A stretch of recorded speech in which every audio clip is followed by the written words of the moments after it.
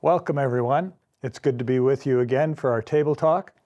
This week we're with Pastor Sam, and we're diving into Acts chapter 8, the first 25 verses. So, Pastor Sam, I appreciated your message. You've got the 4 big points, the first of which is persecution. That's a heavy thing, and yet you point out that good things come out of it.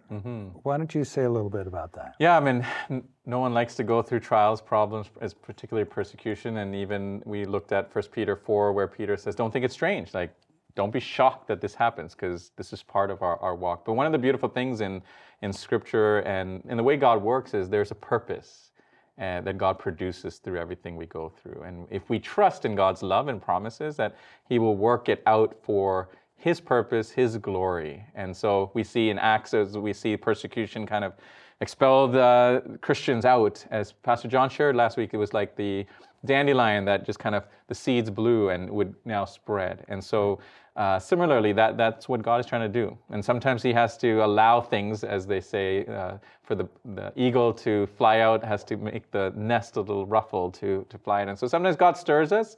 Sometimes God allows things to happen to move us, because we get complacent or comfortable, and we like what we like, and then suddenly something happens that finally moves. But ultimately, if we trust God, keep a good attitude, and realize the purpose of what God is doing, there's something good that usually comes out of it. You know, God is not there to hurt or harm us, as we know in Scripture, but He has thoughts of peace to give us an expected end. Right? And so that's a good thing that came out, especially we read in the text for the Christians. And as we shared, it's not only just the apostles, it was just the ordinary Christians like you and me that were empowered by the gifts that we often talk about and were utilizing as they traveled and as they went out. So there's that progression, and Philip becomes a great example of how God worked through that progression. As you think back, what are the highlights about Philip you want us to remember? Yeah, I mean, as we mentioned, you know, he utilized his gifts, right? He was just, you know, one of the deacons there that we read of the 7, and he was just sent out through the persecution and was sharing the gospel. But as we marked, he was faithful. He didn't go and hide. He could have gone and found another city and found another place and hid there because of the persecution. But he actually, knowing the persecution was resulting from the gospel, he went out and still continued the gospel to new territory. As we saw the progression, he could have gone somewhere else safer. He actually went to what were considered outcasts or enemies, even to the Jews, the Samaritans. And so now he went to a region and proclaimed the gospel. So Philip was a courageous man, a man that was using the gifts, and who really saw God's greater purpose for the church. Okay. And so the progression is happening, and yet they bump into weird things. This magician, Simon, comes along. Yeah, pretty weird guy. And so what are the important points there? Yeah, I mean, as we looked at, there's a poison. We see this kind of, this pattern, this trend from the time of Judas, and even before that, like you look through the ministry of Jesus, there was a time when Mary poured the oil on Jesus' feet, and some of the disciples said, oh, this could be sold for money. So you see this kind of pattern where the interplay between money and ministry and purposes of God come in. So Judas, and then Ananias and Sapphira, and now Simon. And we see that poison, right? It's not money itself. It's not having things. God, you know, we have money and God blesses us with it to use it. Praise God. But it's what that poison does. It's that illusion of money giving us protection and power and prestige that we drive after can hinder the actual work of God corporately, but even in our lives. Like if we become very selfish because of that poison, then we're not going to be generous in giving kind words to others. We're not going to be generous with our time. We're not going to be generous with our lives. We become very selfish. And so God wants to deal with that selfishness in our hearts, that feeling of this is mine. And God wants us to just learn to give, to freely, generously, because He's given to all of us. You know, I shared my own experience and story. Like, you know, there's a time in my life I had nothing, like literally nothing. Didn't have a bank account, didn't have anything.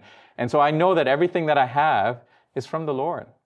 And so I can freely give. And it was actually the kindness of so many people, like random people that some of them I didn't even know who was supporting and helping me. And then this beautiful couple who opened their homes to me. And so we should just consider, who can we be generous to? And who can we be kind? Financially, yes, Maybe it's just being kind with our words, spending time, someone in the hospital, someone who's sick or in need, just that generosity should flow. But we have to always be careful. See, money is that indicative sign of selfishness, right? It's not the problem. Money is not the problem. It's that it helps us to see if we're really selfish. And so when we can give to God through our tithing, we can give generously to fund other mission projects and works, and even just a random. I challenge everyone. I hope you are able to this week just buy a coffee for someone when you're, or pay forward to the person behind you on a drive-through. Just try that and see what it elicits, that joy as we become generous. Yeah. Wow. Okay. That whole spirit of gratefulness just helps us Just to and be propels generous. us forward. Great. So it propels us forward, and we begin to think, okay, what about? What are my opportunities?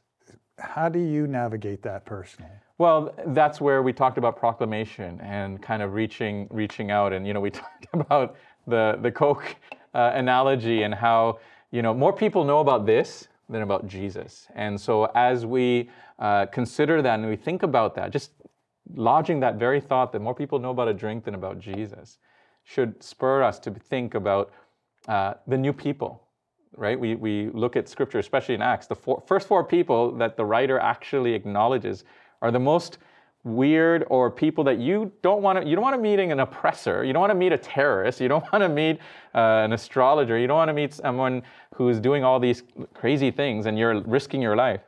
But that's who Luke writes about. He could have found some nice, pious person who accepted Jesus and now followed him and was very kind and helpful. No, he found these really extreme cases to show that the gospel has the power to change anyone's life. And maybe you're here today and you're watching this and you're thinking, wow, I've done a lot of stuff in my life. God still loves you, and God's power can transform our lives. And that's why we highlight these stories, these extreme cases, but then also God is challenging us to go to the people that we're maybe uncomfortable with. Maybe that person at our office, our workplace, we're like, I see them every day, but I don't know them. They're acting a little weird. Why don't go and have a conversation with them? Have a coffee with them. Sit down and have lunch with them. And share the gospel and realize maybe they just need a kind word.